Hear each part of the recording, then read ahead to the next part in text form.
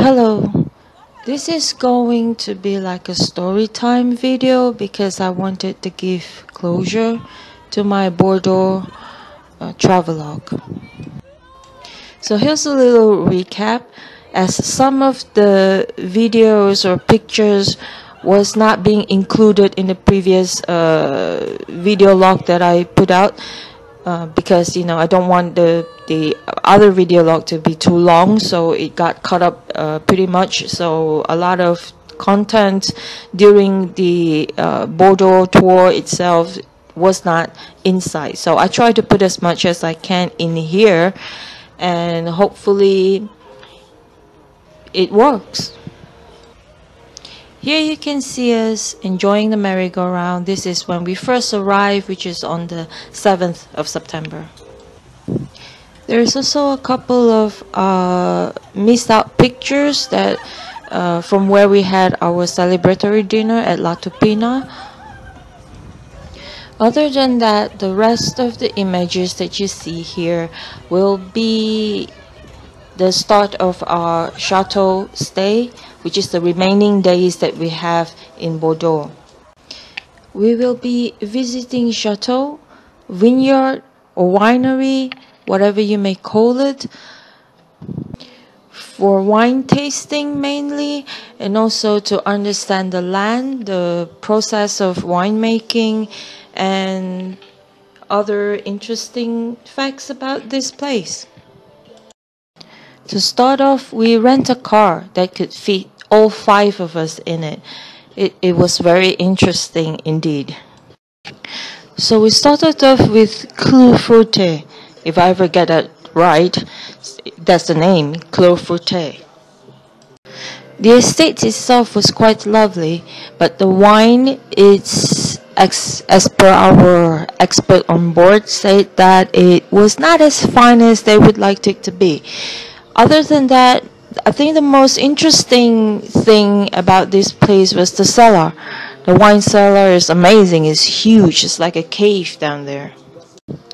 The humidity in this natural cellar is perfect for storing wine of all ages. I could even find wine in my year, the year that I was born. So it goes back as far as 1960-ish, I think. So the not so good side of this particular Clos Fruité is the host. He was accommodating, but he'd be better in business dealings than in tourism. So the tour itself wasn't as interesting, but the place is interesting. That's all I can say for this place. So that is Clos Fruité for you. And that was my humble review of Clos Fruité. Thereafter, we have some time, so we will be walking around Saint-Emilion.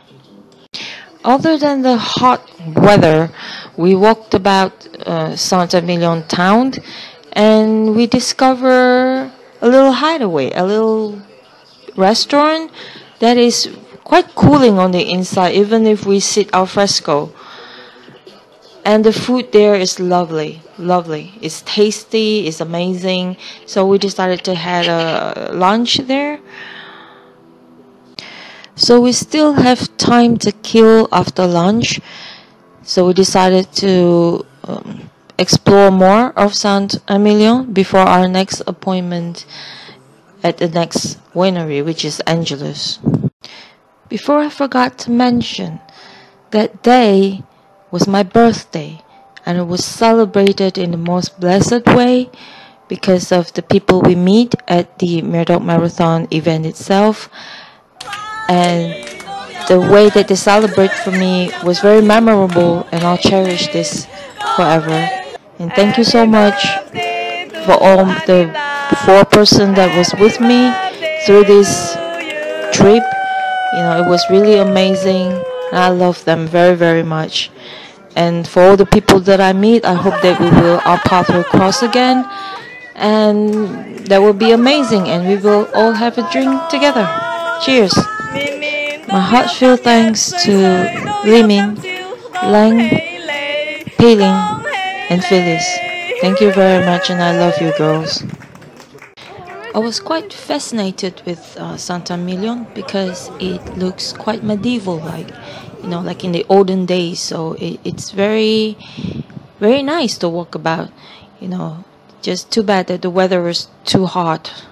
So we try to keep a lot in the shadows, so we don't get burned. Next, we adjourn to our next stop, Angeles. Now, Angeles, according to the guide, was rebuilt some time ago, and except for the original architectural feature that was kept due to its uniqueness, especially the bell tower, was nicely done.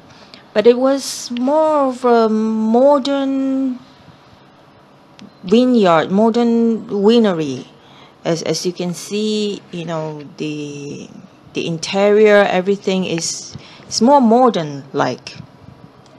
The guide of Angeles was very chatty. She was very nice. She even played the Singapore national anthem using the infamous Angeles bell. Well, there isn't much to say about Angeles, so I'll just end it here. That evening, we scouted another nice restaurant with a bar, so we had a dinner there, and it was very nice. And they re-celebrate my birthday again on that evening, and I wanted to thank the girls again. It was amazing. I had a really, really good time and a good meal at that. So that's all for this video. The next one will goes to the next video that I put up. Hopefully it doesn't bore you, but thank you for watching, and I'll be seeing you again in the next traveler. Goodbye.